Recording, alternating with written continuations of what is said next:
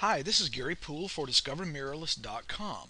One of the many challenges that we face as photographers when blending still images and video clips is color matching.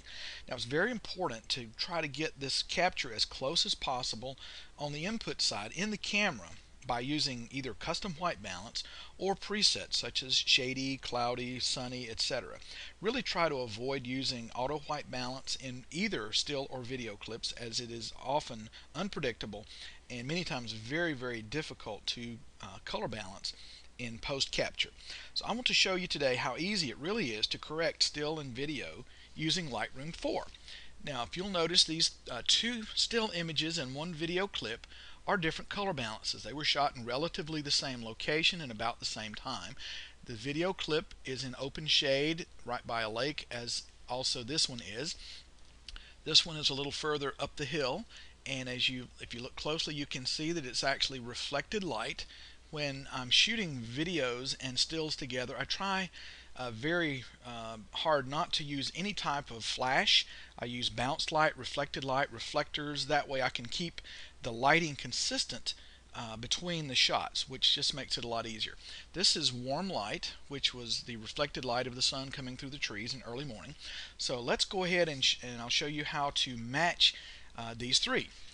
Now I'm going to bring it in a little bit closer, and a very handsome young man named Zach, and a very good friend of mine. I want to, in the develop module, correct this. It is a little bit on the green side for me, so I'm going to warm it up just a little bit.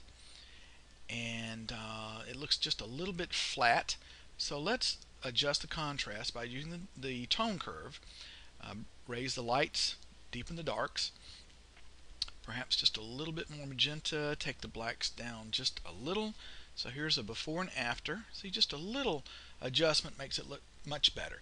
Now this will serve as our reference image, so I simply right click and I select lock to second window. That makes a secondary display up in the upper left hand corner. So now let's go to the second image and bring it in here. It's a little obviously on the cool side, so let's add some warmth. A little yellow, a little magenta.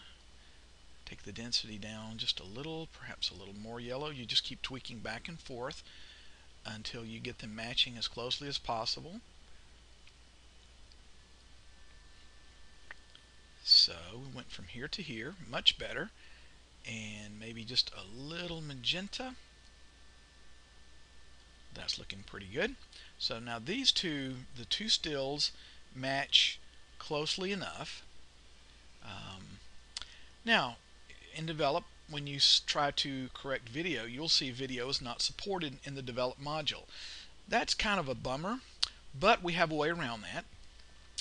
In Quick Develop mode, there is actually a way that you can apply color and density corrections. Here you can temperature would be yellow, tint would be magenta.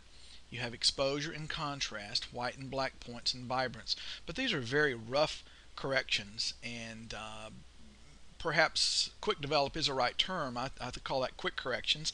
I prefer not to use that. So what we're going to do is, if there's a little square here that you can click and say capture frame, what it does is makes a duplicate of the image that the area you're on and makes a JPEG. As you see, this is an MP4 video. This is now a JPEG from the video. Now we can bring this JPEG into the Develop module and apply all the finer corrections. So let's bring it up a little bit to maybe a 1:1. And now we can apply the finer controls located in the Develop module. So we can apply the color, a little bit of tone curve, which is how I like to get my contrast, even a little bit of vibrance if we prefer. Let's zoom it in. We're perhaps just a little cool. So anyway, you just keep working back and forth until you have that fairly close, and I think we're pretty good now. So at this point, what you want to do, let's just get rid of that. You have an image. What you want to do is go over to the left side under the presets. You click this plus to create a new preset, and you name the preset that you want to create. I can call it perhaps Zach1, whatever I want to call it. Then I create that preset. Now watch this. Here's the fun part. Go back to the library mode. Go back to the video clip. Come up here to saved preset. And we want to come down to user presets and find Zach1. There it just applied that video with the color corrections I made to the JPEG.